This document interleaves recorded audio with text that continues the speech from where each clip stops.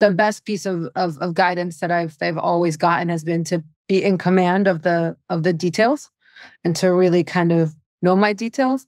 And then, to make sure that I prosecute the business, whatever it is, in a manner that leaves me with like a clear and moral conscience.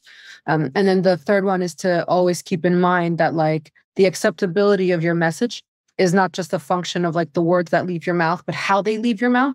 And so like making sure to be attuned to the room, the audience, as a way to kind of progress whatever investment idea or message or thesis or business idea that you have is critically important.